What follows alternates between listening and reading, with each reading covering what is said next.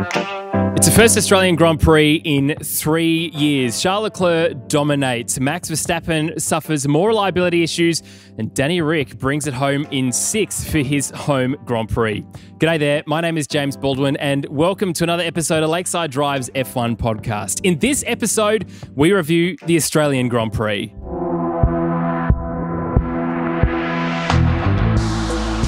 And I'm joined, as always, by my friends and yours, in person, Tommy T. G'day, mate. How you doing? Doing very well. And not in person, Freya. How are you, mate? Yeah. Good morning, good afternoon, good evening. No idea. Doing all right. It's pretty much all of those time zones for you. That's what it is. Look, it's great to have you joining us. It's very unfortunately, Campy had to pull out at the last minute today, so it's been a bit of an issue for him. It's a bit sad that he's not here, but clearly his commitment is lacking to this podcast. But that's okay, because Freya is joining us from Cayman, and it is 2 o'clock in the morning. I have to point that out. So a massive effort for her. But as she just said before we started recording, TT, my, how the turntables. Well about time that we get a good race, a good time for us, Tommy T. Look, before we start talking about the race itself, TT, you and I and Campy caught up with some wonderful people on Friday night, didn't we? We did. We went to the Coppersmith and we were all sitting there wondering if anyone was actually going to turn up or actually gave a shit about who we were. And it turns out there's a few of you. So thank you so much if you did come out and say hi. It was definitely as weird for us as it might have been for you, as a few of you mentioned.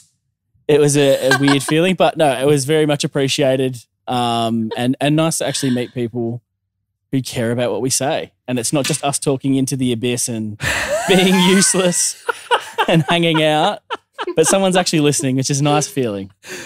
I love nothing better than just talking into the abyss. I don't know about you. Freya, we obviously we missed you there as well, and Manus was there. Not that he probably remembers that he was there, but he was there as well.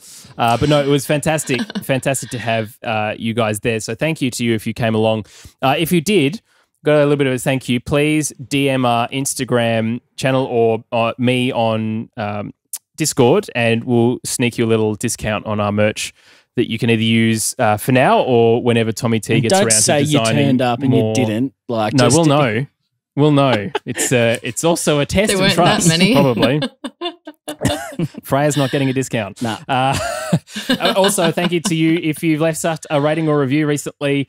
It has been overwhelming. I can now say that we are the highest rated Australian F1 podcast in Australia. Don't know about the rest of the world, probably not. But here, it's all that matters is Australia, and probably the Cayman Islands, actually. Yeah. So massive shout out to you if you've done that. Thank you to Feed for listening. It is incredible, genuinely incredible how many people we are getting listening to the show, and we really super appreciate your support, that is for sure, including Nobby's Man from Apple Podcasts, who has left us a 5-star review as well. He also asks in this, and then there's James. Is there anything he doesn't know? Well, yes, but you just need to listen to the podcast to find that out. So I'm glad that you answered your own question in the reviews. Very, very good indeed. Okay, well, look, let's have a little brief overview before we get into my favourite part of the podcast, TT's television broadcast review, from you, Tommy T, about experience. So sorry, Freya, this doesn't include you at this point, but your experience on the track on Friday. Experience on the track Friday. It was packed. Mm. I mean, we went 2019 and that was on Saturday. I think we were both there, and then on Sunday, and it was probably not as busy as it was on Friday this year. I think Drive to Survive, coupled with everyone in Australia and Melbourne especially being locked down and not being able to do stuff, it's a perfect storm, and everyone's unleashed and decided that F1 is the thing we're going to do, and we're going to get back out, and hundreds of thousands of people were at Albert Park, and it was a great atmosphere, but it definitely makes it harder to immerse yourself into the racing is probably the best way to put it. James and I were kind of talking about it. I was like, I don't really feel like I know what's going on as much as I normally do in a weekend, but it's kind of the trade-off you're going to have to take if you want to immerse yourself in the culture of F1 and kind of how exciting it is to be there. Trackside, hearing everything, the smells was something we kept commenting on. Like you can smell like barge board getting like ripped up from the ground and things like that you miss over the years that we haven't been able to experience. But it was great, wasn't it? Yeah, honestly, I agree. I think that's the sentiment there is very good. The diversity of the crowd was significant for me. It is not what I would call a traditional Australian motorsport crowd, and that is a great thing. Of course, Drive to Survive has helped a lot in that space in terms of bringing new people to the sport, including probably you if you're listening and you've only been listening to us fairly recently as a result of Drive to Survive. It's not a bad thing. I know lots of people have gone on this train about Las Vegas and the Americanization of F1. Well, it's nice to be wrong because I'm here for it, to be honest. And the fact that Saturday was sold out, qualifying was sold out. You know, I rocked up to the track around 10 o'clock and it was incredibly hard to get in. There was already a crowd coming from Flinders Street Station. So that is a great, great thing. But certainly the vibe as a whole at the Australian Grand Prix is very, very good and something that is interesting, I think, because it's been such a long time since we've had any kind of major sporting event in the country. Obviously, with the Oz Open and a few other bits and pieces have sort of popped up along the way since the pandemic and since the last time we tried to go racing here in 2020. But you could tell that Australians were ready for it, couldn't you? And I think they absolutely deserves it. Dylan Alcott shouted at Martin Brundle that that Melbourne deserved it on the broadcast, and probably after a couple of beers, not going to lie, but he's not wrong. No, and it's certainly really good to see that. So. Yeah, absolutely fantastic. If you haven't yet gone to a Grand Prix and you live in Australia, definitely worth checking out next year. I would suggest, though, you look at a grandstand because there was a time, well, at least the last time you and I went 2019, you could get a good vantage point walking around with GA tickets, but now just looking, we weren't at the track today, and I'm kind of glad because the GA tickets... you wouldn't see much. You're not going to see a lot. No. But anyway, so shout out to you for if you've flown in from all around the country, all the world to see this. Okay, let's get into my favorite part of the podcast. It is Tommy T's television broadcast review.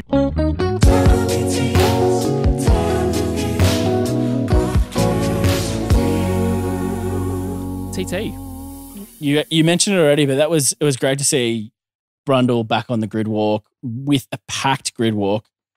He grabbed a few random people, but one of the random people was Dylan Alcott, which was great to see. He grabbed some random guy who was managing director of Lion. He was like, I'm not allowed to talk to you now. Actually, have you heard of Heineken 0.0? He's like, oh no, I don't want this. I need to go somewhere else now. Exactly. Yeah, it was very, very sketchy for a second there, but that's what you get on Brundle, just making things up. He was trying to talk to a soccer player at one point who he first got his name wrong and then was trying to convince, and then he was giving him shit because Italy didn't qualify for the World Cup. Yeah. It's like not really a great way to build rapport, but that's Brundle. He's just being himself. That's what he wants. I think one of my highlights was probably... You have 2 seconds with this person. Probably don't raise the fact, like don't raise their most recent failure. Like, yeah. I mean, that's what we do around here. This is true. This is true. Yeah. That's the Lakeside Drive way. That is true. That's our love language, is raising everyone's most recent failure and pinning them to it. No, I think it was really good seeing Oscar. Got to hear Oscar through the start of qualifying. I think it was maybe a practice as well. We saw him on the grid walk as well. He's just very professional. For such a young guy to be as professional and slick as he was. There was points when he was being asked a question throughout the broadcast and then he'd just be answering his question and something would happen on track and he'd just comment on it and then throw back. And it was like listening to someone like James, who's like a polished professional broadcaster extraordinaire. And this is just young Oscar, who's not trained in media in any way the capacity that James has been.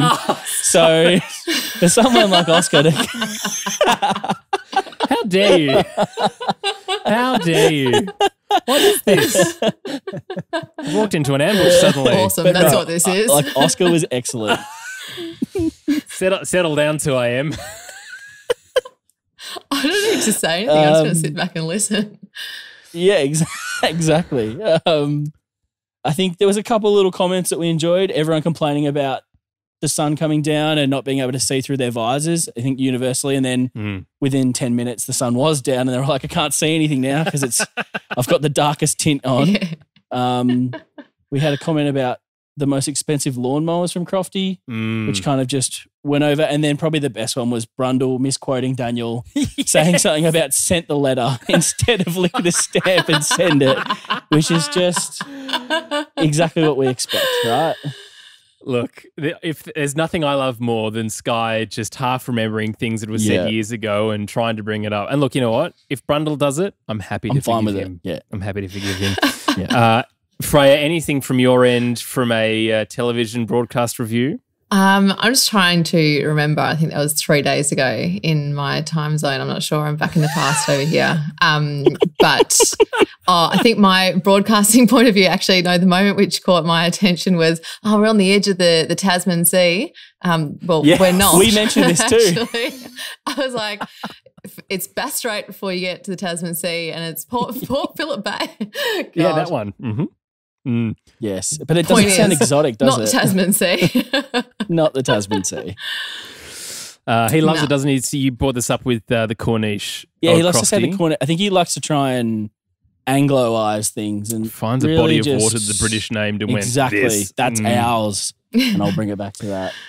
But James, what did you think of the flyover and national anthem? We don't have Campy for the national anthem. No, we didn't even have a flyover, which is exceptionally disappointing. And you're on notice, Oz Air Force. Have you got anyone you'd like to call out by name? Plenty. I prepared this list a long time ago, and now I can finally bring out my Air Force friends. No, it was very disappointing. Yesterday, though, at the track, there was a P51D Mustang flying around the place, which was absolutely amazing. The roulettes cut some laps over Friday as well as Thursday. That was good to see. So it's confusing to me that they didn't hook it up. Previous years, they've had the F18 do it. The national anthem performance was okay. The MIDI track that they used is terrible. Like, guys, afford just a pre-recording of the track of the national anthem, not just a MIDI version. Like, you've spent so much money, $20 million resurfacing the track. You can't spend $14 on a decent recording of the Australian national anthem. Like? It sounded like when you buy one of those keyboards, it was a pre-recorded backing track, and they just hit play, and then you play over the top of it. It's lucky they didn't press the next button, which was like Maroon 5 or something really poorly done from the early 2000s. So terrible. Like, and also, I mean, whatever. It was a pretty lackluster performance as far as I'm concerned. So it was very much a big no from me. A 1.3 out of 10 for both, because the lack of flyover should almost be -10. Tommy T, though, your overall score? I hate scoring. You know, I know. That's why I get you to do it each week. Because I change my metric every time, there is no metric as far as I'm aware. Sorry, have you got a metric?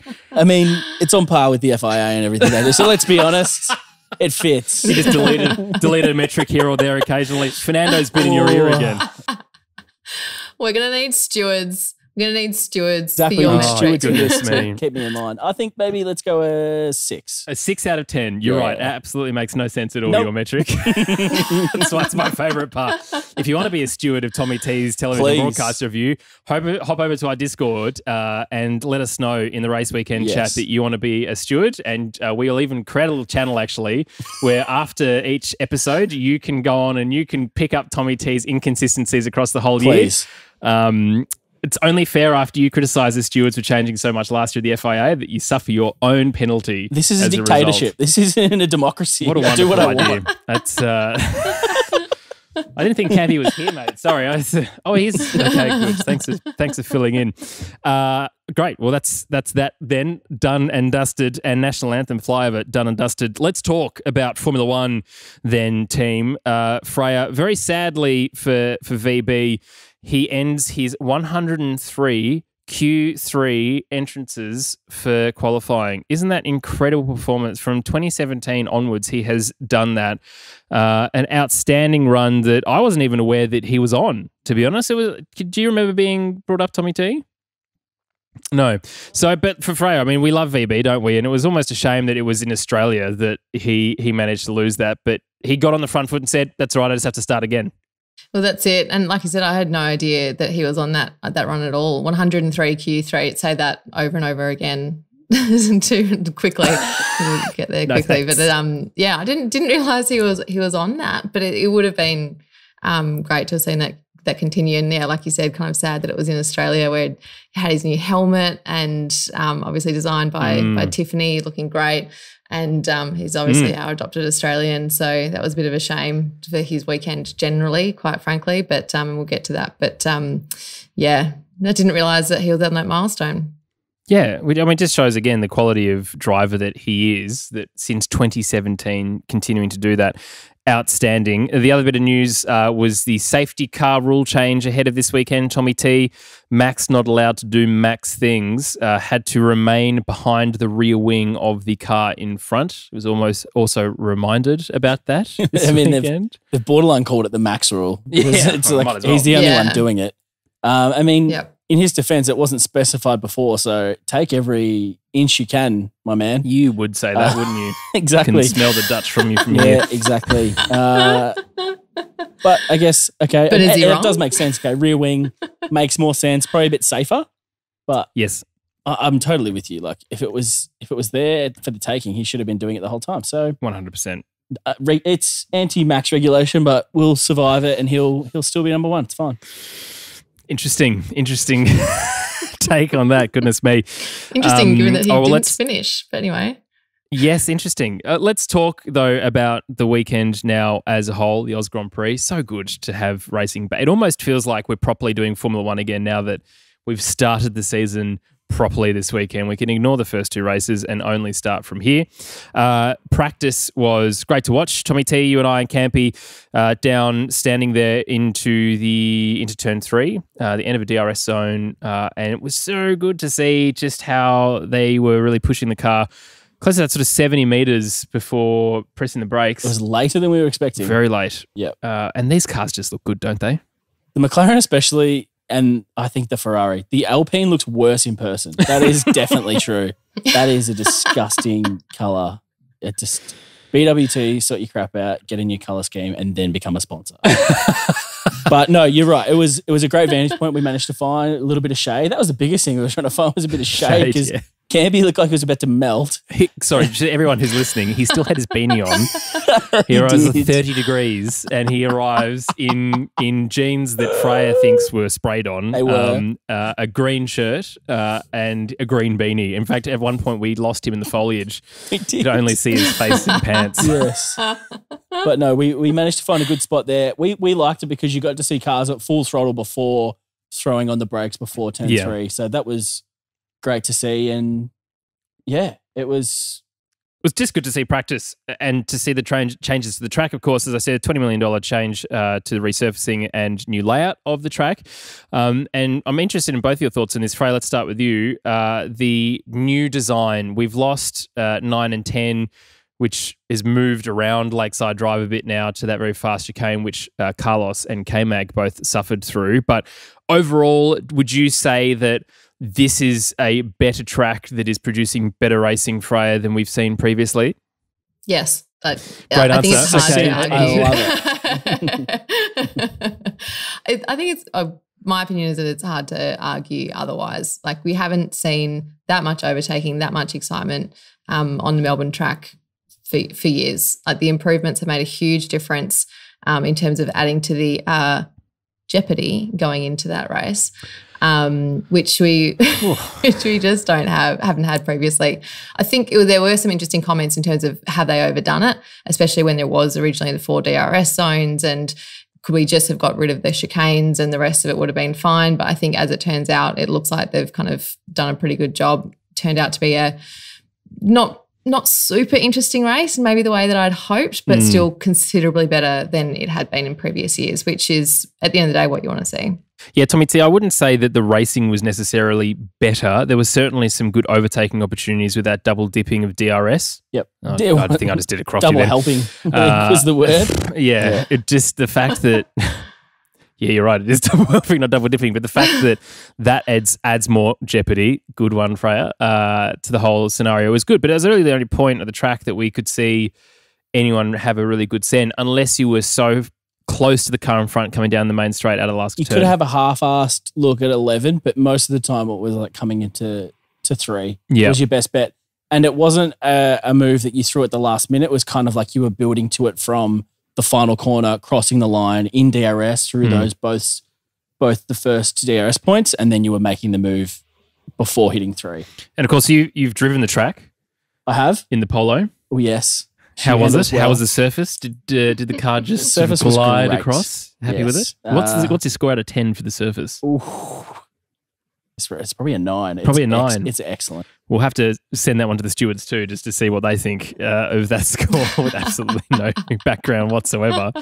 But it does look good. The surface looks good. And at least it's consistent around the whole track.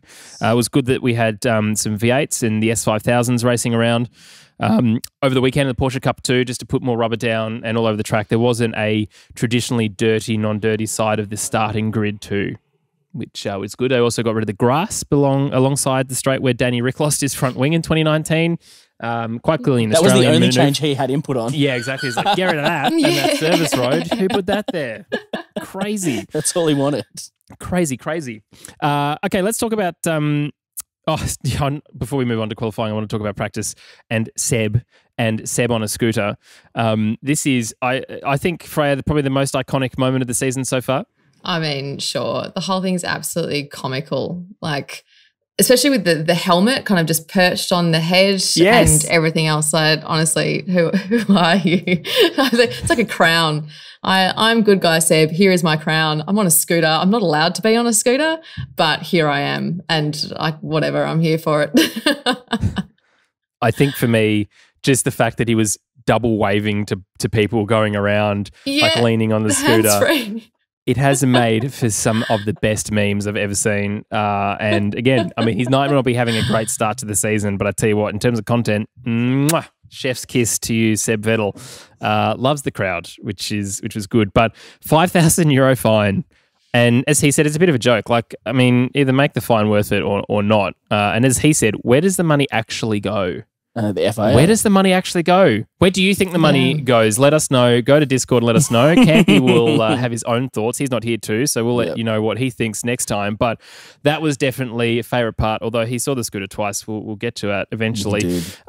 Let's now, though, talk about qualifying, guys. Tommy T, it was, as you put, Canadian on Canadian crime, which I really enjoyed.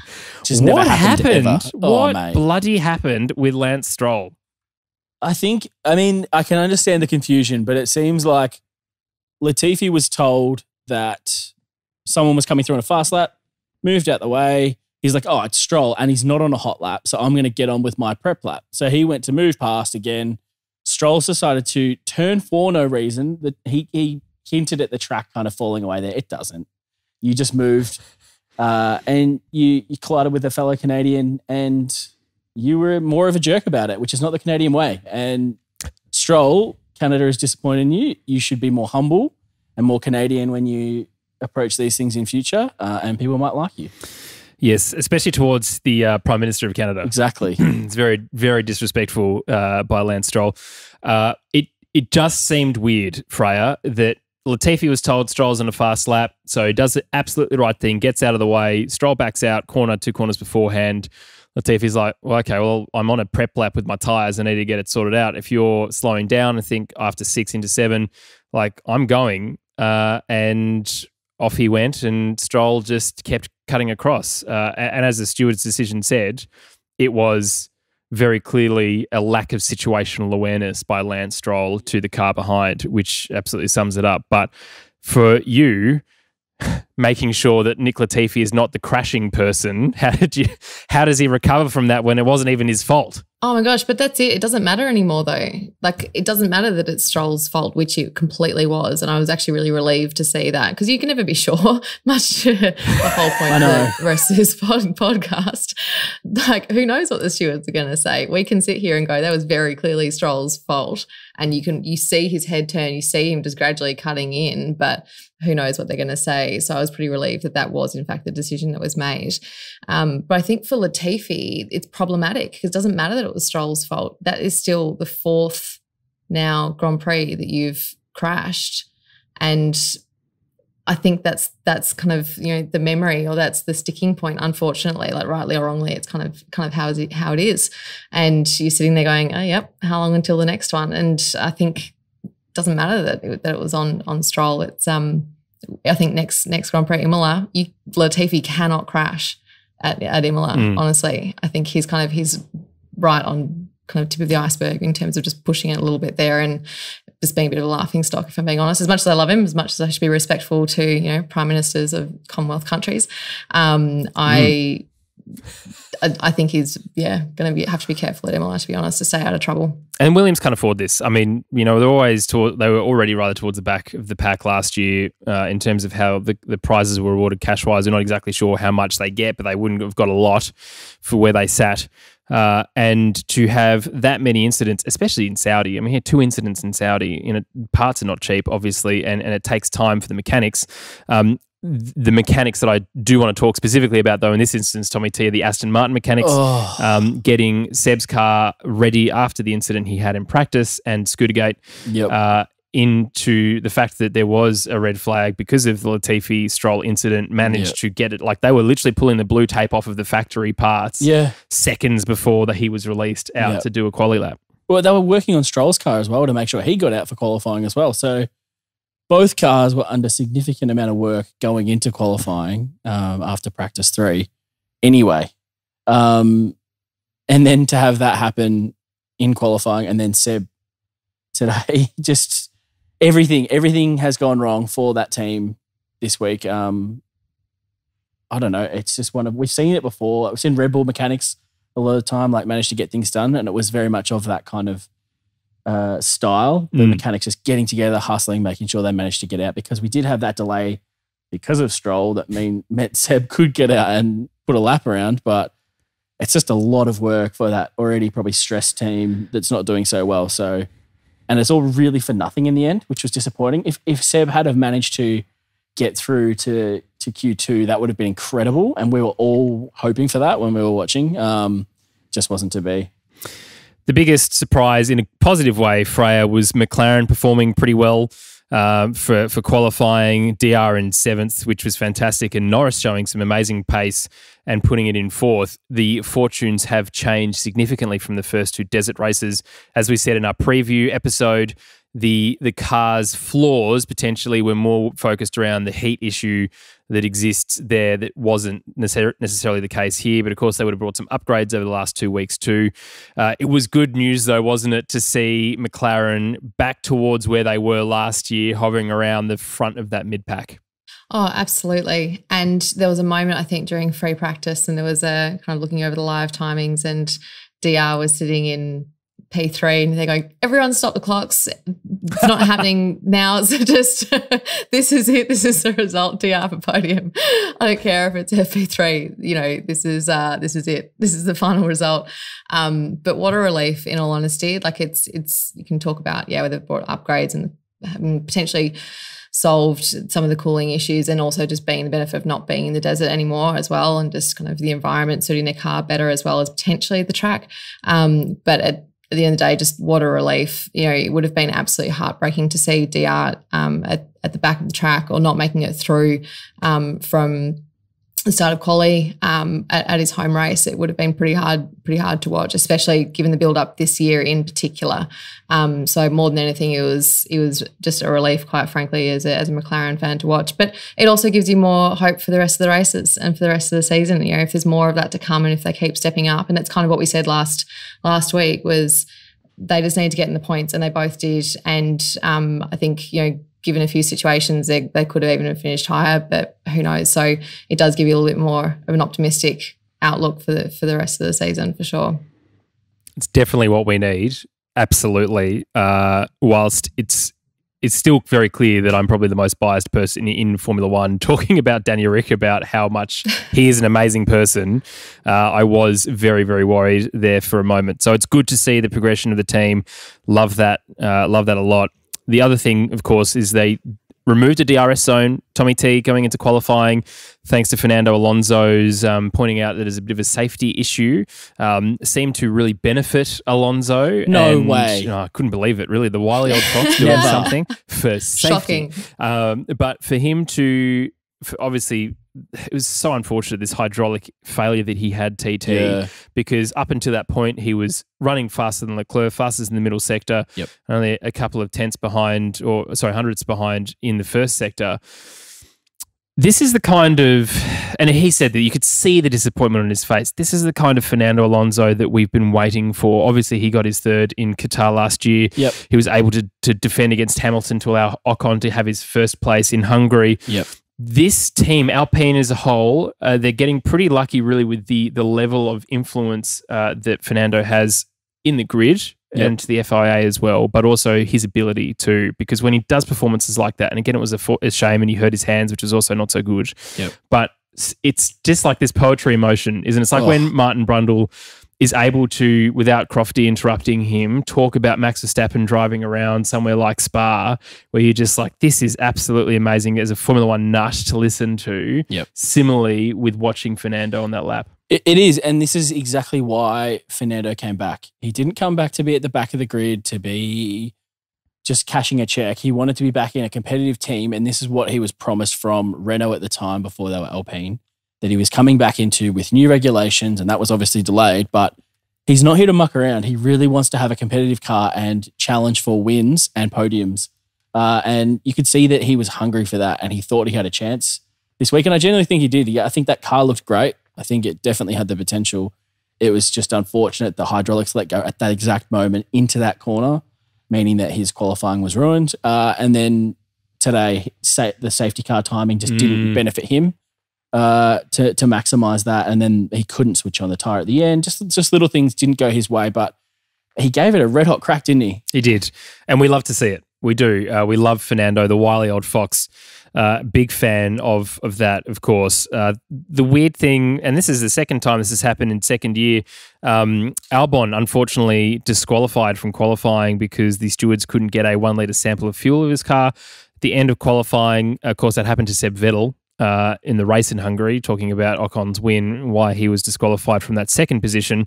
But it's an interesting rule. But I mean, I understand that it exists, so that's fine. It was sort of unfortunate because, fast forward to the race, his race pace was very good on 56 lap-old tyres, still lapping exceptionally well. So Albon suffering a little bit of bad luck, but overall Williams would be happy with his sort of results, I suppose, coming back into the team.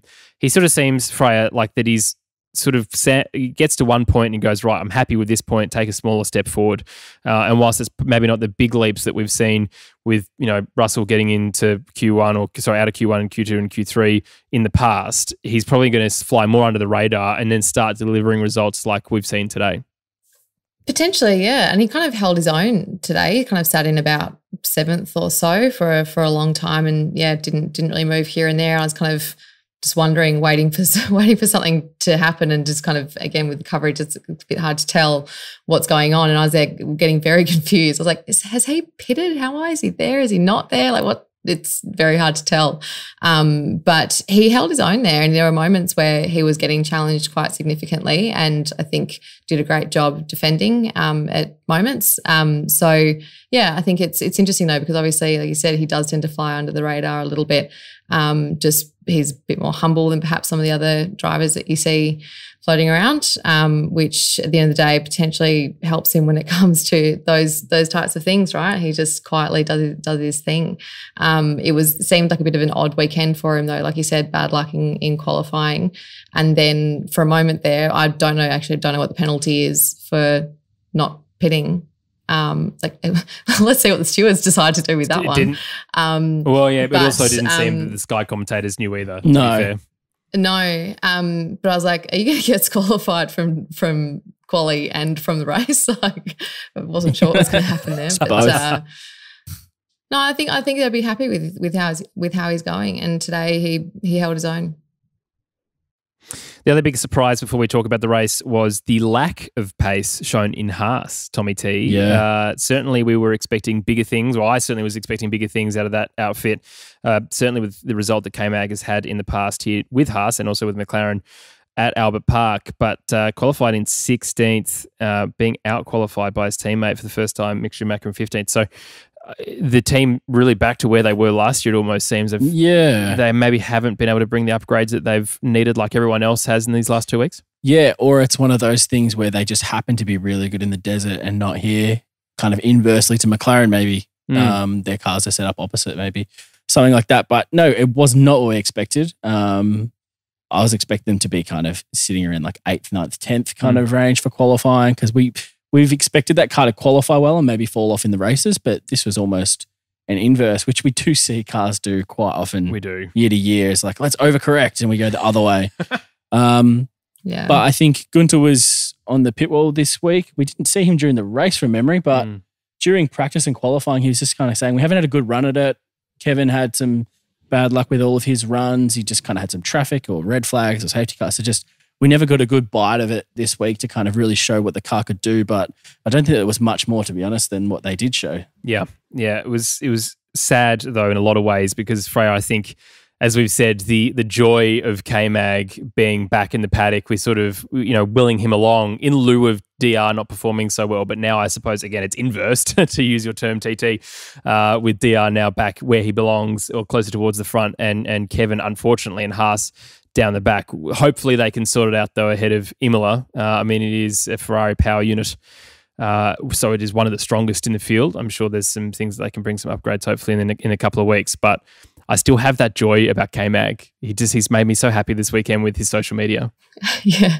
That joy definitely led to me putting him in my fantasy team. So that's going to go well. Same.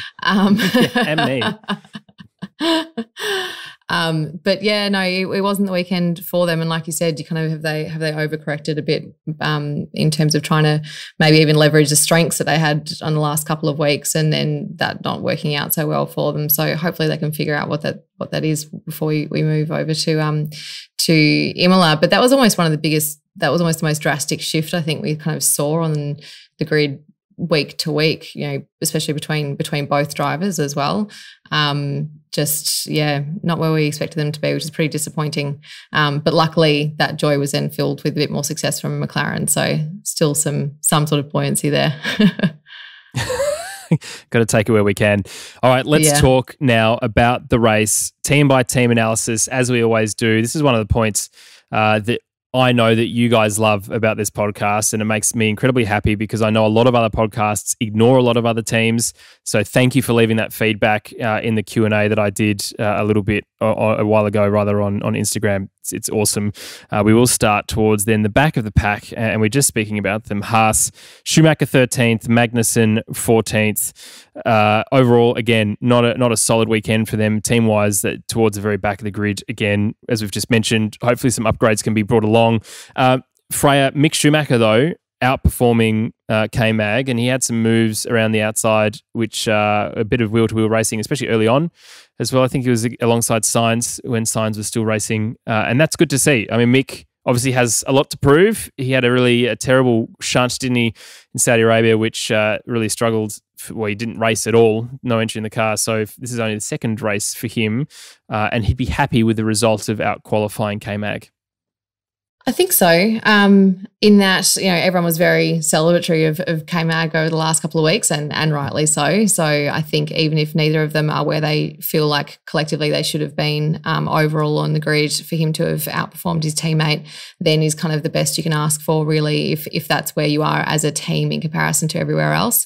I was just glad to see him back and racing confidently. I think after a shunt like that, you just never quite know how it's going to affect a driver, but he had a bit of a lead up in Australia, went to Australia Zoo and all sorts of things. So I think maybe feeling pretty settled, and he kind of was brushing off a lot of comments about his accident actually, and not really talking too much about it. Oh yeah, it was a crash, moving on. I think he just wants to focus on the next race, which, to be honest, I actually think he did fairly well. Like you said, outqualified his teammate, and that's probably the best he could do this weekend, given where the car seems to be at for this track. Yeah, I think that's fair enough. TT, thoughts on Mick? He did absolutely hung out with the Irwin crew up in Queensland, which was actually very cool. He also went surfing too at the Urban Surf. Yeah, he's just trying to get amongst it, which is fantastic. But trying to reshape the narrative a little bit away from the crash and more focusing on what's going on track. Well, I think all we've known of him is his dad. Really, he's in the shadow, and now he's just like, I'm a human being. This is what I do. I want to go surfing. I want to enjoy life. I want to do all these other things. So he's just trying to create some personality and be a bit more of himself, and not be defined by only that one thing that we all know him for, which is his surname.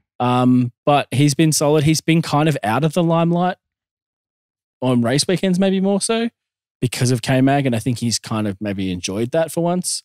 Usually he was in there because something had crashed, because his teammate had crashed, like all those other things, the bad publicity that Haas was getting for a while. But now he's just kind of like skated through these these first 3 race weekends, and I think he's doing a really good job, and it's evident now because he's really competitive with someone as good as K-Mag, which we all respect K-Mag and think he's a great driver. So that's a really good start because last year we were comparing him to a dud. Never heard of him. Basically, someone who's no longer in the sport. So Yeah. we didn't have a really good measuring stick, but now we do. And I think this is going to be a really exciting season to see if he actually does have the potential to continue on in future years, or if this is kind of the year where he's shown to be not good enough and maybe just will phase out of Formula One eventually. We hope not, though. We do hope not. That's absolutely right. Let's talk about Aston Martin then. Seb Vettel, Freya, just so unfortunate. A first race of the year, of course, for him. He suffered the incident, of course, in practice, which put him behind. He tried to get out and put a lap in. It's really the first proper lap that he's done in qualified 15th, and then was 17th, I should say, then just unable to really get to grips with it.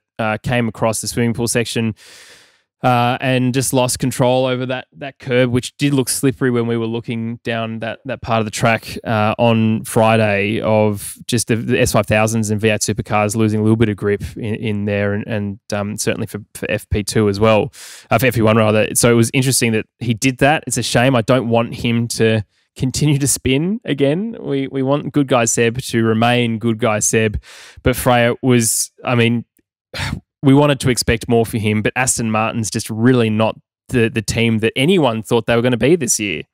There are literally no parts left in that garage. Like, I don't know where they're going to get their car. Can't be. It's, but that's the thing. I actually think for them, you do kind of need to talk about them as a team first before you talk about the drivers and like what is going on there. It started off for Seb a bit unfortunate, over the weekend.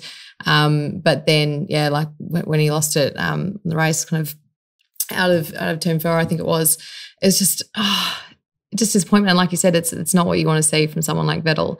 We know that he's still got it as a driver. We know that he's an incredible racer, but he doesn't have the car to do it in right now. And it's interesting to see what's going on with him in comparison to Stroll. I think moving then on to him, you're seeing something different going on. You're seeing potentially some poor judgment, poor decision making, and that's when you can start to compare what's going on within the car and what's going on between the two drivers and what's different there. So, Vettel, quite a bit of bad luck and the incident, but then Stroll, more of a judgment issue. But either way, that car is not where it needs to be, and they probably won't have one next weekend. Yeah, Aston Martin will be really searching through the scrap bin, maybe of just the Force India parts, if there's anything left in the garage there. But it's interesting, isn't it? Because it's we spoke about this last year, and the campus is happening, and this whole development, this investment into the team. Force India traditionally performed exceptionally well with a very small budget and a very small group of people. They've now lost a lot of those people, or they've been replaced. So Checo's gone, Otmar's gone.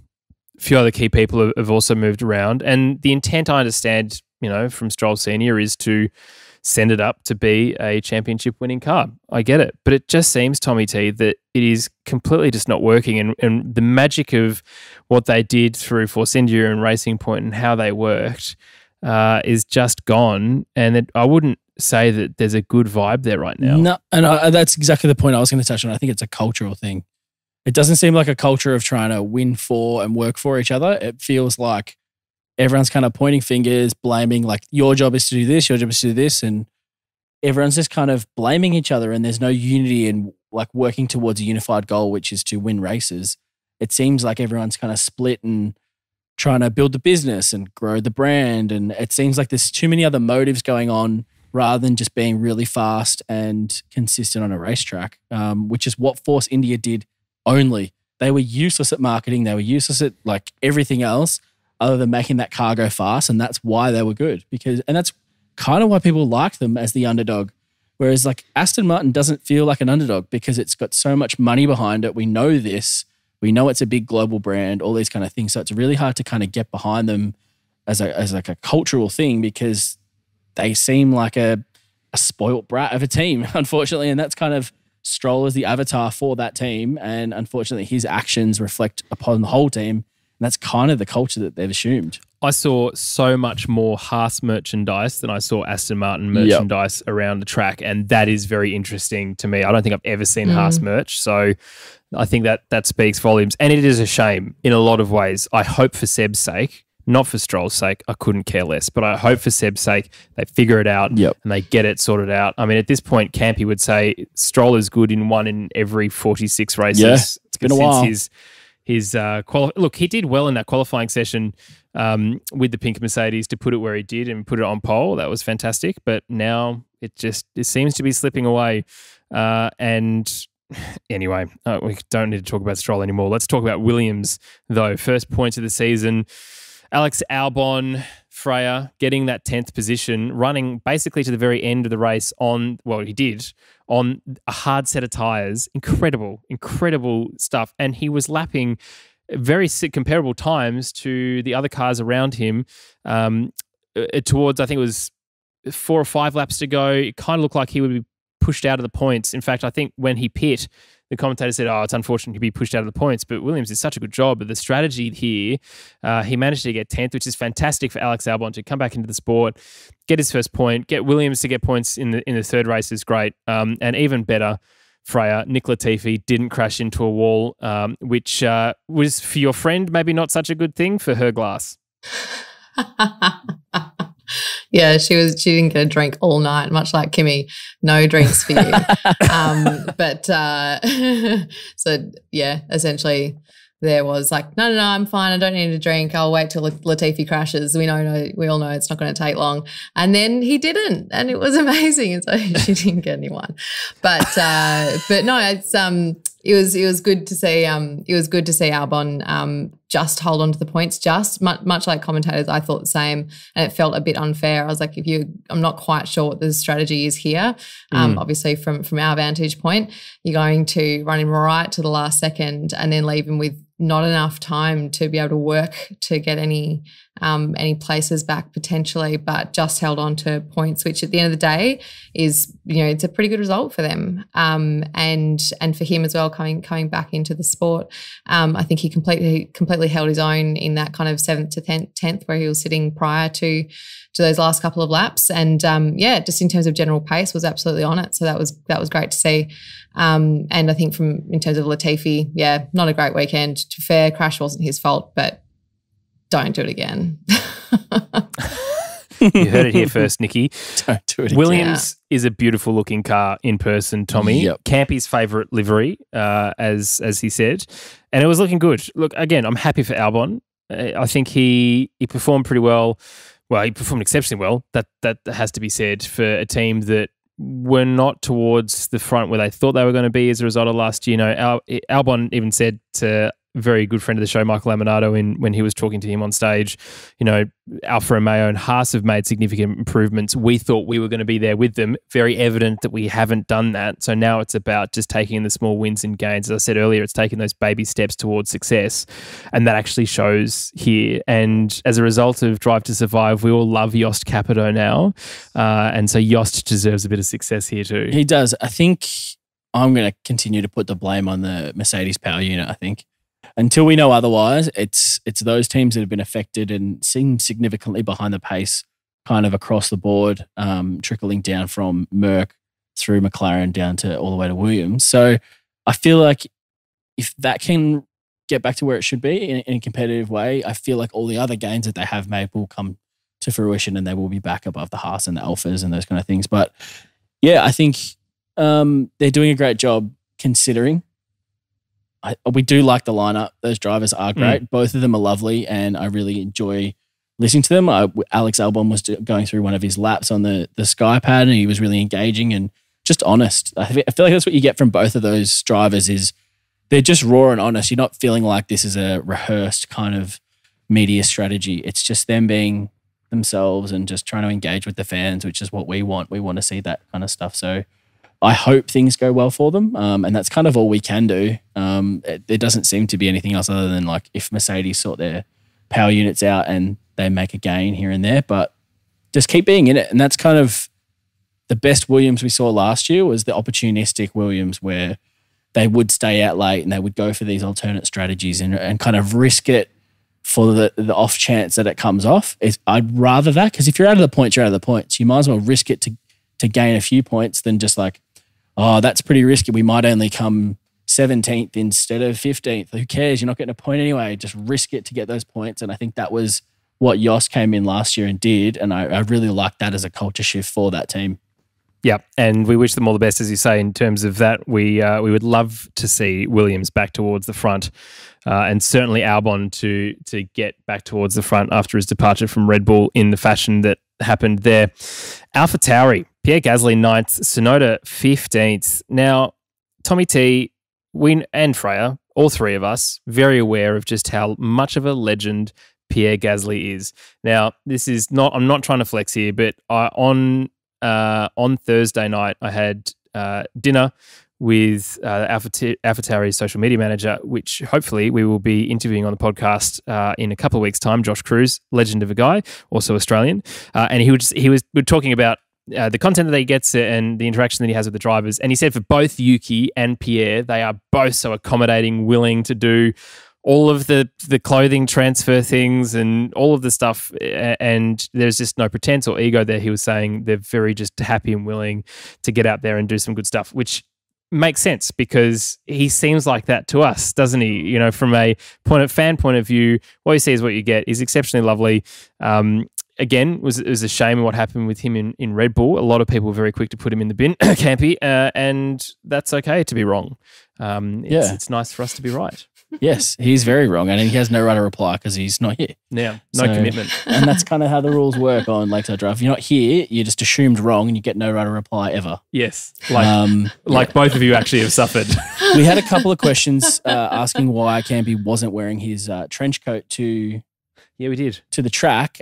He said that it was a bit too hot for a trench coat. Yeah. But not for a beanie. To go with the all green number.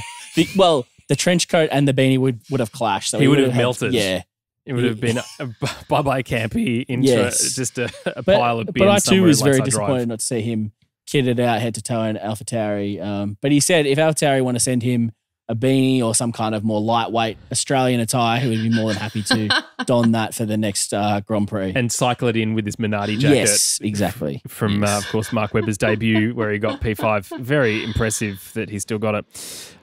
Indeed. But for you, Freya, AlphaTauri as a whole, Tsunoda didn't seem like he was totally comfortable in the car, as I said, P15.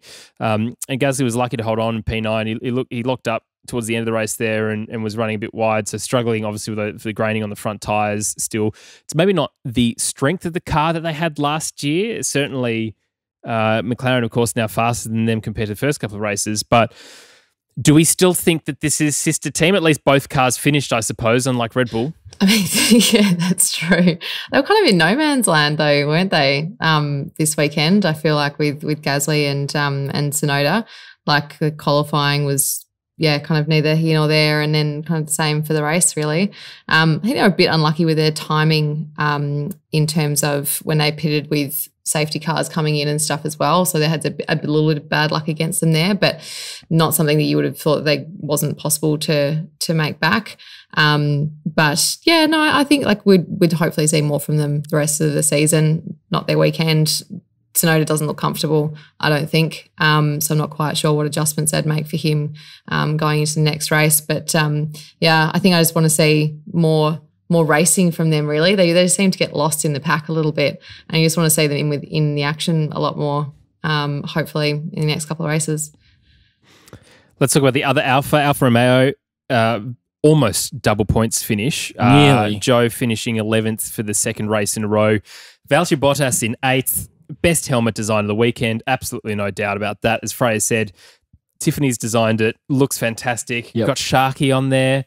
There's Sharky? the Brighton beach boxes down on the back. There's the whole thing was just, it was bonza. The whole but it's thing. also his explaining it as well. Like the design is one thing, but him explaining it is just amazing. I just loved it. We've got Sharky here and VB, love you. Yeah, he's such a lovable guy. He missed a trick. He could have just done Victoria Bitter and just got it over with. Oh, and maybe just done a red and green. Do you know what he has branded. done? He's done a gin. We're actually now in direct competition with him, Tommy T, you and I. He's got good taste. Coffee, Like He's now, just Formula One you. Finish Formula One because you're a peak athlete as well. I am. Yeah. Not sure what in, but something. Yeah, something. But yes, for Joe, 11th. Again, not a bad performance. He had some fantastic battles. Yep. He looked like he was impeding a lot of people on free practice on Friday when we were there, but that's okay. Apart from that, he's learning, he's getting over it. And again, Valtteri in 8th. It's good. Points finish. In the fact that, okay, he's not in that second seat Mercedes anymore, but they're not exactly, blistering pace with, okay, 3rd and 4th handed because Verstappen got out. So if Verstappen had ended up finishing 5th, and then 9th, the disparity is not significant between Alfa George and is Ao. 2nd in the drivers. How did that happen? We'll get to it.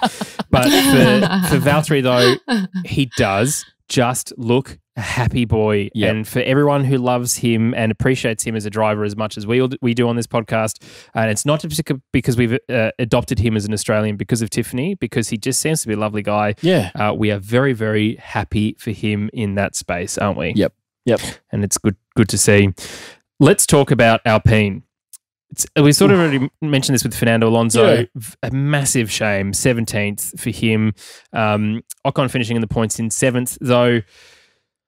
What could have been Tommy T? Fernando was really on a flying lap, as we mentioned. Yep. He's got the wiliness of being able to defend against cars like Hamilton's, we saw, who are absolutely much, much, much faster than that Alpine last year. Yep. And on a track like this, where positioning the car to stop overtaking is incredibly important. We know he can do that. Yes. But for Ocon, bit of no man's land again, it seemed. Yep. He kind of just found himself in that spot between kind of DRS trains. He was at the back of one for a little bit and then kind of fell off. And then he was at the front of one that was behind him. So he kind of just managed to not bother anyone, stay out of trouble and just run a clean race and walks away with points. I mean, end of the day, if you're going to walk away with points in 7th, that's better than, I don't know, risking it to be out of the points. Like I said before, if you're out of the points, risk it all. But once you're in that point, it's kind of hard to kind of do anything drastic to maybe net an extra 2-3 points here and there. It doesn't really make sense, especially when you've had your teammate who was on that riskier strategy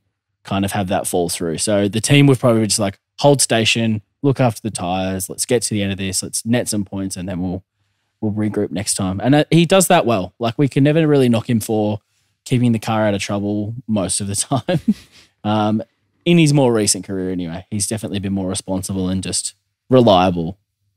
Freya, how did you see Alpine? Of course, it was a shame we didn't get to see any Oscar Piastri in car action. Tommy T already touched on it with the broadcast, though.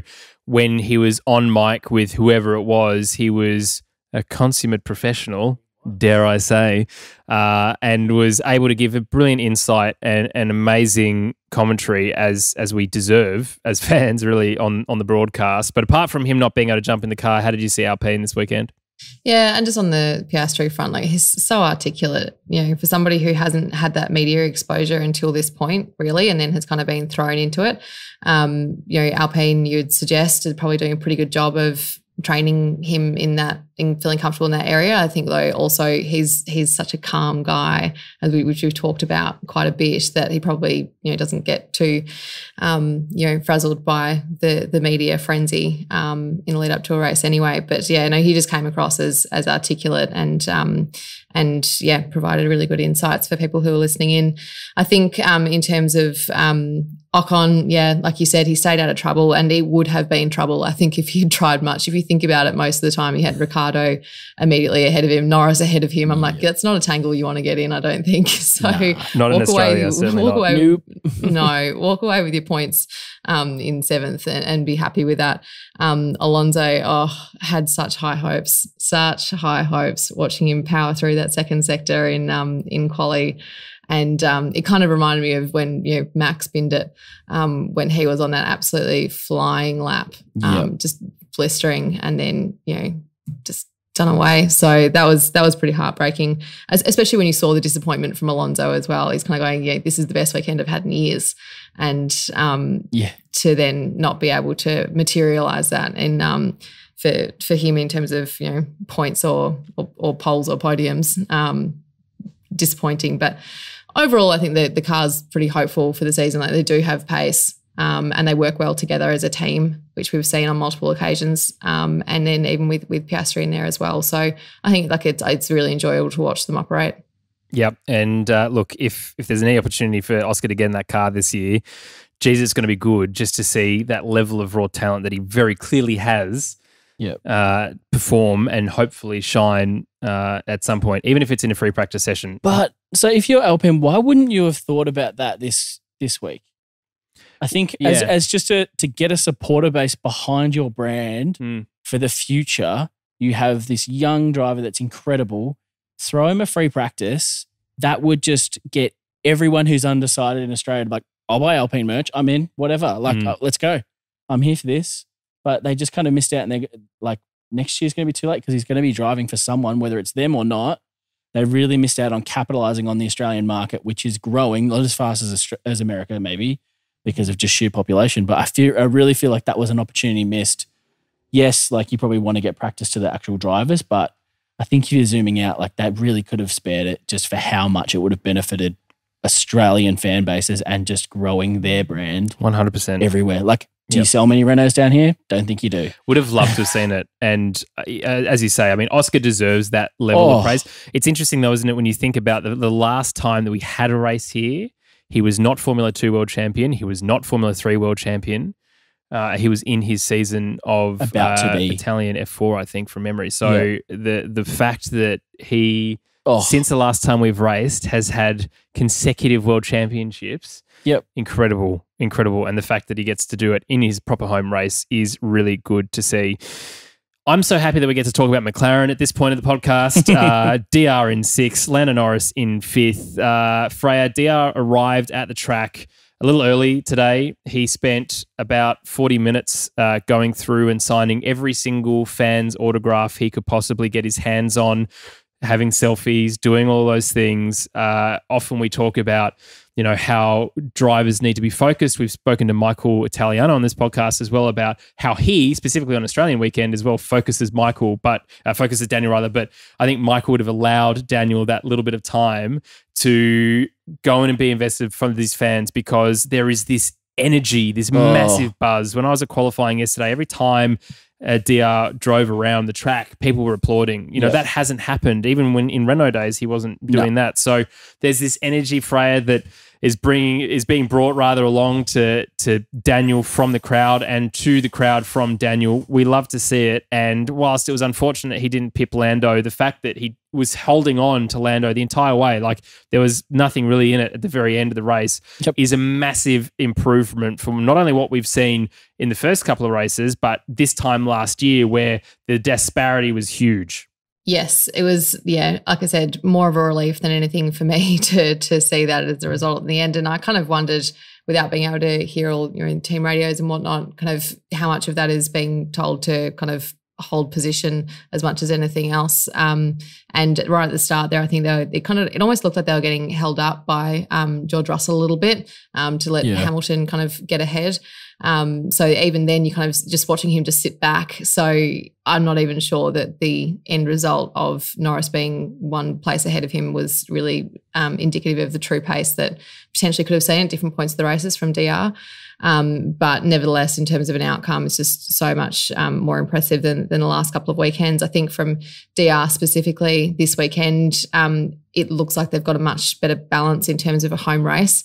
We know that's been traditionally kind of a bit of a challenge for him in the past, just in terms of balancing all the media commitments and the pressure that comes with all of those fan engagements and everything else. But then obviously, you can only give so much, and at the end of the day, what really matters is being able to give it on the track. And it seems like he's in a much better place with balancing all of those obligations and responsibilities, as well as that time to focus prior to qualifying and races. So it was generally just really enjoyable to watch. Unfortunately, I can't empathise with the vibe, so to speak, that you're feeling because I wasn't there. But you'll get payback soon, which I was reminded of all weekend in like every single social media message, WhatsApp, bloody everything coming at me from every single angle about how good it was to be in Melbourne over the weekend. But I can certainly imagine that it would have been pretty good. It was a very, very good vibe, and the sea of papaya hats and merch Although I'm sorry, guys, I'm not spending $90 on a purple DR hat. That's just is a little too much. Anyway, it was really, really great to see. Mercedes, let's talk about them. George Russell, first proper podium, can I just say? It's like his second podium in F1, yeah, but his first one really wasn't. So hats off to him, I suppose, for this, for being his first proper one and actually deserving it in this instance out of a race. Of course, his qualifying in Spa was amazing. That's fine, but still, whatever. That was a bit of a joke of a race. Now, though, being able to be ahead of his teammate, thanks to a safety car, let's be honest. I mean, Hamilton was outperforming up until that point, but like we've seen in previous races, it is the luck of the draw. But certainly TT, McLaren's main competitor, almost looked like it was directly the supplier in Mercedes this weekend. Yep. And I wonder if it's going to remain that way throughout the year. I think you're probably going to see better kind of from the engine side of things for Mercedes. And I think you're going to see a lot more development in the aero and the actual car build from McLaren. I think that's where their competitive edges are going to be. But it is going to be interesting. George has been great so far. He's been good in qualifying, been really on the pace, probably more so than I thought straight away, like really close and comparable to Lewis, which is good. And that's exactly what he would be hoping for as well. He's not there to be the good, studious little boy and just fall in line behind Lewis. He's there to be competitive, and he's said that in not such words as that, maybe, but he's made it pretty clear that he wants to take the fight. But yeah, like just luck of the draw today that he managed to beat Lewis. Lewis was definitely faster through that first period, but just the way the pit stops shook out. George managed to get on the podium. Yeah. And he's second in the World Drivers' Championship? I'm pretty sure he's second in the World Drivers' Championship from just being consistent. That's what I thought I heard mentioned before. Maybe I might be corrected, but he's had a few good points finishes. He is 37 points. Charles Leclerc 71 points. George Russell 37. Carlos Sainz 33. And this is what happens when you're consistent, right? Right. So you don't have to be necessarily the fastest two cars on the grid, evidently. Nope. Just get it amongst there. Who would have thought that this is where we would be falling out of last year? But for you, Freya, Mercedes overall, I mean, Hamilton seemed pretty happy this weekend. He did a bit of skydiving in Dubai with Angela, his physio and trainer. There is an excellent meme. If you go to Lewis's own, he shared it himself, go to Lewis's own Instagram and look at his story. There's a great meme of them both skydiving out of the plane together, and someone's photoshopped all of Lewis's bags and hats and drink bottles and scooter and everything else into Angela's hands as she's free falling out of the plane next to him. But not a bad result for Mercedes, third and fourth, considering the disparity again between race pace, between Red Bull, Ferrari, and now Mercedes. Hopefully McLaren can be that team that's challenging for third. We didn't think that would be the case, that they'd be challenging Mercedes necessarily. But for the way that they've performed, flying a little bit under the radar seems to be the way they need to be for the first couple of races this year.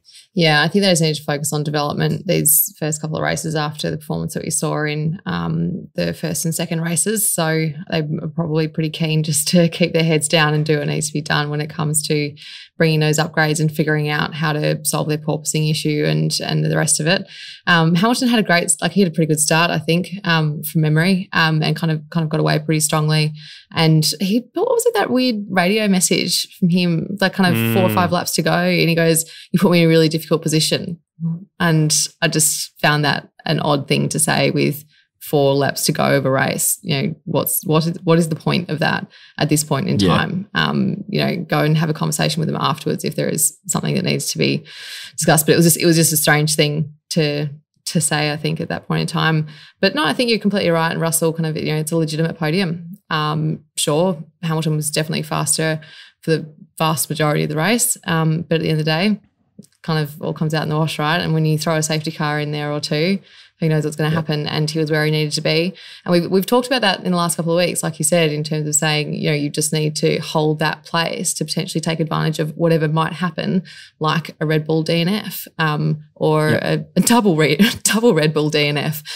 If you're there and in the fight, and stay out of trouble a bit, then, you potentially reap the benefits of that. Yeah, it's interesting that this is the mark. We haven't seen this for a long time, this reliability issue that come out. It's been a couple of years. So at the moment, it seems that Red Bull really suffering from that and they would want to get it sorted out sooner rather than later.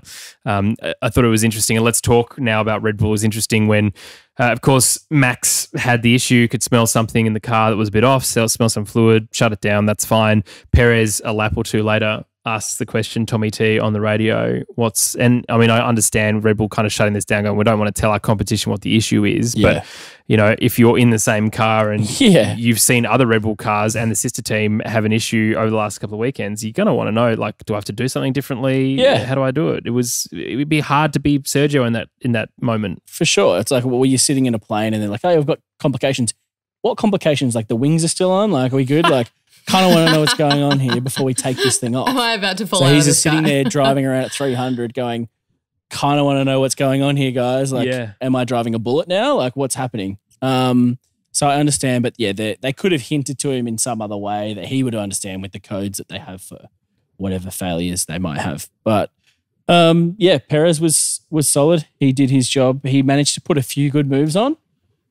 They probably took longer than he would have liked, but he did get them done in the end, and it's a good result considering they only had one car for Red Bull. I think they'll be happy considering, but you're so right. That reliability is going to catch up to them because they are falling back in the constructors because they haven't had cars finish consistently, let alone in finishing in the points. So I think they really need to sort that out sooner than later, otherwise they're going to find themselves chasing towards the end of the year. And Max now has 2. He's really going to have to fight back and win races, not just get points to get back on top of that drivers, if that's what he's really after this year. It was a shame for Max Freya, wasn't it? Because he was really on it, and we've seen this Charles versus Max now battle for the first couple of races for the season. Sort of seems to be that's what's going to continue to happen so long as his car continues to work.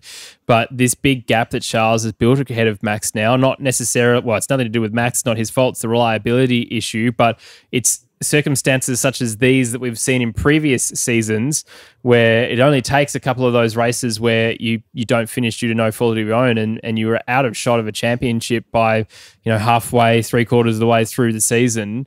Max is not going to be best pleased. We know that he says it how it is when it's over on the radio or in the garage. They'll be working exceptionally hard between now and Imola to make sure that they sort out these issues. Yeah, he's not going to be happy about this at all. Like, it's one thing for it to be driver error as a result of not finishing. It's another to not be able to trust your vehicle and to have serious reliability issues, whether it's for one or both cars. And that's the first thing that goes through your head when you see a problem like that. And like, how far off is Checo from having the same thing, and it was so close towards the end. You're like, oh gosh, is this going to be Bahrain all over again? Which was worrying. And he seemed pretty confident at first that they seemed to have solved it because they've had issues all weekend. He kind of said, no, we've sorted it out.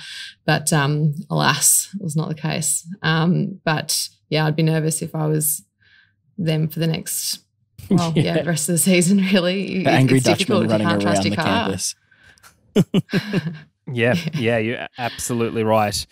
Let's now talk about Ferrari because Carlos Sainz. Oh, mate. No good at all. Freya, I want to start with you. I mean, yeah, we all love Carlos. We absolutely do. And it was heartbreak to see him firstly have the issue in qualifying. His car wouldn't start, which meant he was delayed getting out of the pits to put in his banker lap and then a good lap. Didn't work out for him. And that was just the theme of his weekend. Just not good luck. The porpoising of that Ferrari, the head movement up and down the back straight into 9 and 10, where you got to pick your braking point to then, or your turning point rather, to then get through that chicane successfully. He just misjudged that, which is absolutely fair enough. Following on in the car in front of him and tried to turn in. And I would have thought, with the heritage of Sainz Senior, that we would have seen in a phenomenal drift and just hold it. But unfortunately, lots of grip, lots of downforce. Suddenly you're on the grass with no grip, no downforce, suddenly back on, tarmac. And then, as Martin Brundle said, Freya, once you get into the gravel and you spin those rear wheels, the car just sucks itself down onto the ground and there's no getting out of it. And you could just feel the disappointment from wherever you were in the world. It wouldn't matter if you're standing right next to him or not. And it was sad to see, wasn't it? oh, it was awful. And then it had to get on that bloody scooter again to get out of there. Yeah. Just, how way to kick a man when he's down. But I think he lost 5 places in the first 2 laps. Like, he did not have a good start. I think, quite honestly, he was actually lucky not to go kind of full VB skittle situation. And take out quite a few other drivers when we watched the replay back. It's like, that was actually really not good. But yeah, it was not his weekend. It was really unlucky. And of course, as you said, we all love Carlos, so it was just hard to watch. But there was some driver error in there, I think, in the race. But a lot of the problems that he's had this weekend are not his fault either. So that's pretty hard to see. But Charles Leclerc, Tommy T, I mean, this is Charles 2.0. He is absolutely sprinting away with this into the summer as fast as he can, so long as the sun's in a good spot on his visor and not directly into his face. The dark visor. But he is showing clear pace. Yep. He built a 4.5 second gap pretty quickly and managed to hold that from Verstappen for a big portion of the race. I think you can see his hunger is evident in things like him going, I want fastest lap as well. Yes. He's not just content with the win. He's like, I want to get points and I want to bury everyone now. And I want to walk away with this championship before we even get to Brazil. Like, I want to seal it before we usually do. Do you know what I mean? Like, he's really got that hunger, and he's wanting to just bank points, get ahead, and just he's ruthless in every qualifying, in every kind of like practice session when he's doing a quali sim, like all these kind of things. He's just showing that he is dedicated and like fired up and ready to go. But I wanted to talk to you, Freya. So you're the teammate as now Carlos Sainz. What mindset do you have to get into when your teammate is that ruthless and like when unbelievable there's meat on the form? table? When there's meat on the table, what does Carlos have to do? What does he have to what zone does he have to lock into to kind of get the best out of himself and recover the season, I guess? Yeah, it's an interesting question. I think when you look at Charles, he's very much out there running his own race. Like, he did that on his own today. There was no kind of teammate support, and he's out there doing his own thing, racing his own race. And that is exactly what Carlos needs to do as well, in terms of figuring out what those issues are with his own car. What do I need to do in order to be comfortable in my own setup? And focus on his strengths as well as a driver, because I think the biggest risk in a moment like this is to focus on what somebody else is doing. If you start getting a bit of a lack of confidence in your own, whether it applies to any sport at all, as soon as you start questioning your own training, your own abilities, am I actually as fast as they say I am, or even am I training enough?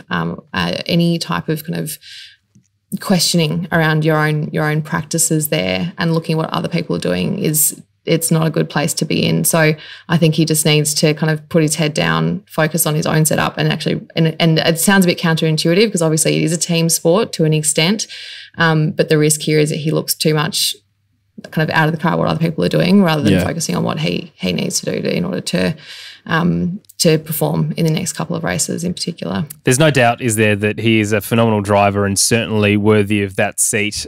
If the luck falls his way in the next couple of races, of course, he's still not out of contention for that championship.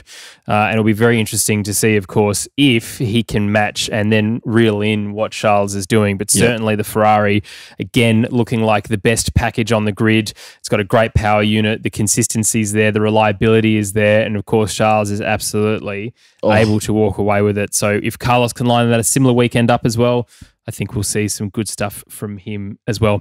Well, that is the team-by-team analysis as we approach 3:20 in the morning for Freya, who is absolutely slogging it hard on behalf of everyone in poor time zones. Let's finish off, guys, with F1 Fantasy League and my favourite part, my second favourite part, Campy's favourite part, the F1 Fantasy League name competition. Fantasy.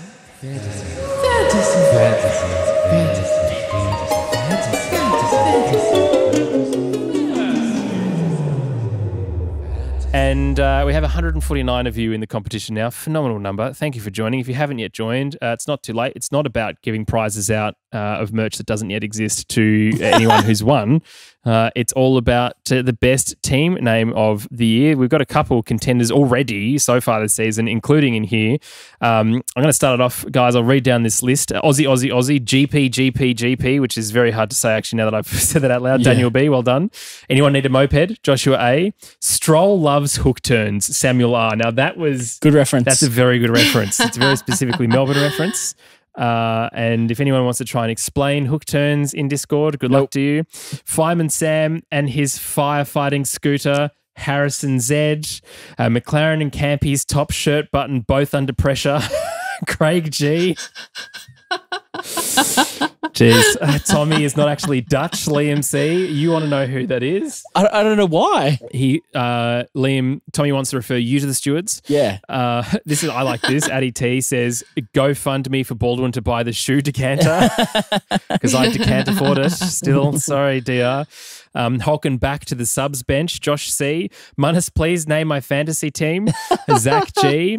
Also, Munnis is secretly a lightweight. Nick, yes, well, you were sitting there next to me. Vettel's Vespa Hot Lap, Josh L, Mel Bin, GP, Steen N. We all need the DR decanter, Tara G, Scuderia Aston Martin. That's very good.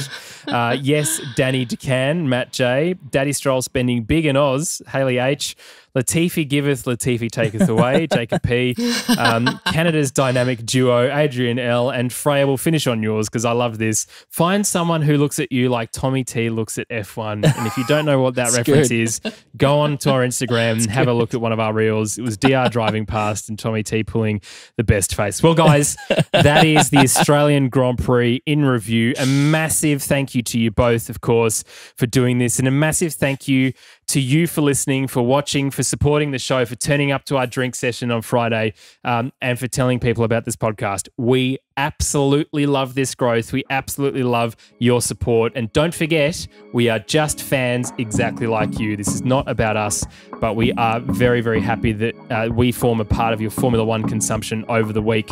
So wherever you are around the world, we hope you have a fantastic week. Freya, a massive, honestly massive thank you for stepping in for Campy. Campy is inside a bin, inside a bin, inside a bin, inside a trash compactor. Russian doll of bins. It's just unbelievable. He's going to be really good friends with Gasly at the end of it, though. So, Yeah. Ooh, so it's actually not a bad thing. But Freya, thank you so much for joining us for this review. All good. And Tommy T, lovely to be in person with you. Thank you for this. Yes. It's good to see your face. It's not going to be for long, though. Next week on Lakeside Drive, we have an interview with Richard Saxby from McLaren Applied Technologies. He was the head of Mercedes R&D for every single championship year that they were in championships. Won the championship. And also he was at Renault for Fernando Alonso's 2 championship constructors wins. Guy knows some winning, I guess. Guy knows some stuff. It was an incredible chat. Can't wait for you to listen to it. So make sure you subscribe to the podcast. Jump across to the Discord if you want to be stewards for Tommy T's television broadcast review. It's a very important role that needs to be filled. Yep. But it is time to say goodbye for now. Thank you so much from here in Australia and from the Cayman Islands remotely. Have a great week and we'll see you next time on Lakeside Drive.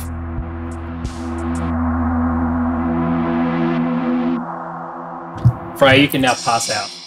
Good work, Freya. I'm going to sleep for Australia. You're an absolute legend, mate. Thank you so much. This is the one that hurts. The rest are good. Yeah. Well, anyway, maybe I have no words left. I'm not sure I had anything to say. Run out of words.